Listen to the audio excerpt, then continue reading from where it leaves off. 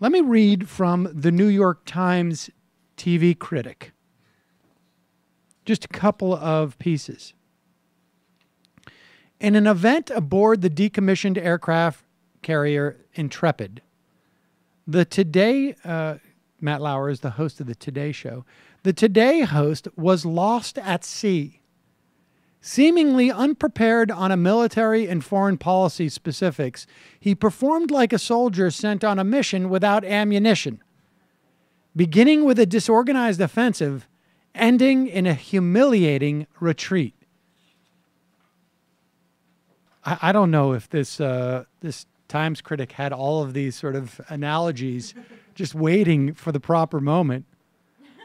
But later in the piece he writes, in general, though, Mr. Lauer's questioning of Mr. Trump was like watching one student quiz another to prep for a test neither had done the reading for.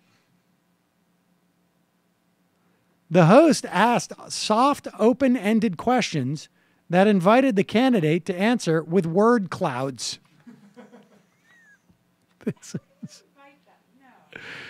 Oh, boy. Let's listen to the sound. And these, you know, this is across the spectrum, honestly.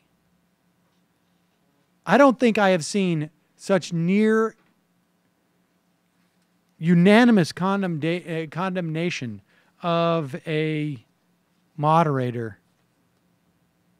I mean, the only thing I could think is that, like, Kelly Ripa feels she just moved up a notch on the scale of hard-hitting journalists.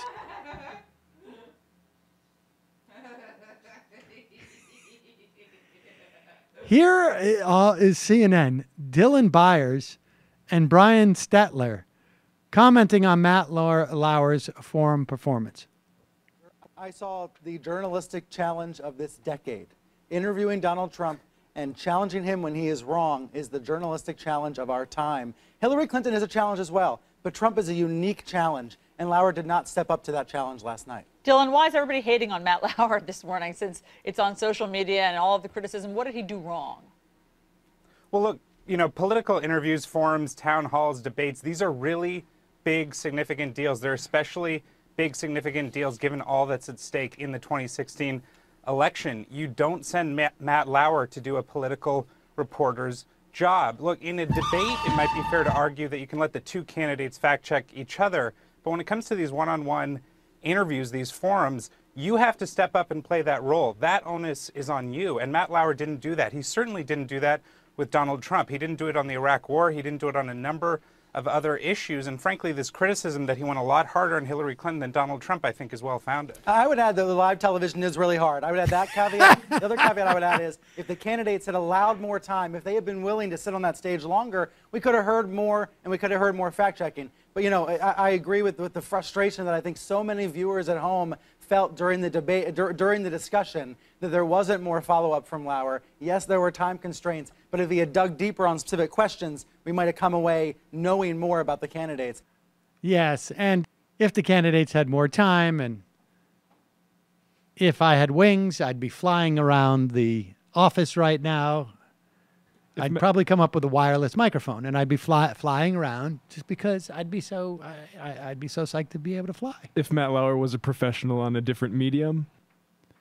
Yeah, I'm sorry. Yeah, I know live television's hard. He does it every day.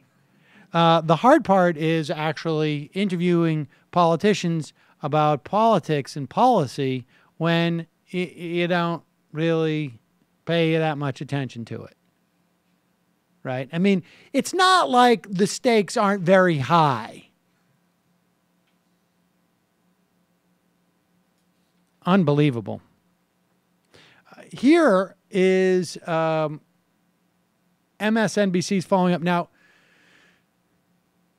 there's obviously, it's a little bit difficult for folks on MSNBC to discuss this because Matt Lauer is their colleague. He is in the NBC family.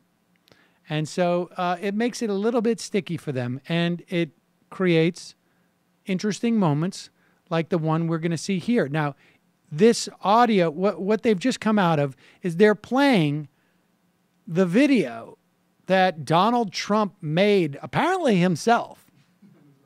I mean, on his website, and this is probably, he had a notion, I may run for president.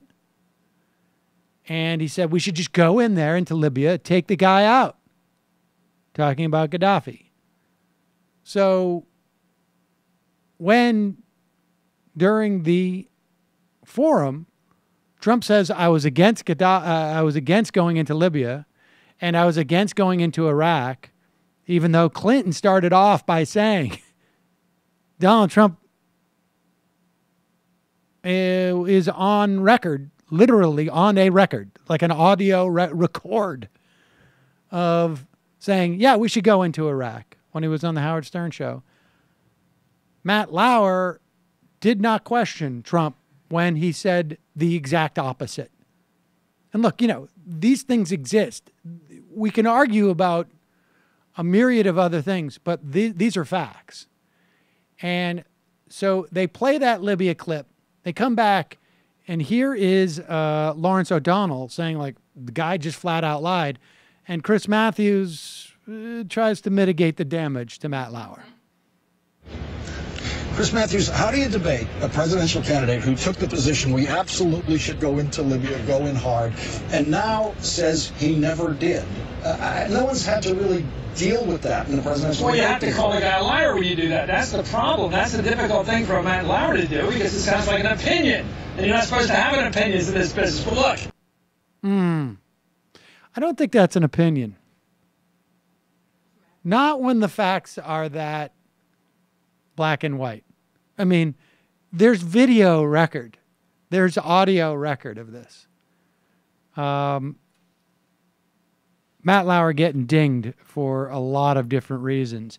And what I haven't heard him getting dinged for, hello, you. I'm Sam Seder. Looking for smart progressive talk that is occasionally amusing? Well, subscribe to our YouTube feed. Subscribe to our podcast. Like us on Facebook. And just generally enjoy us.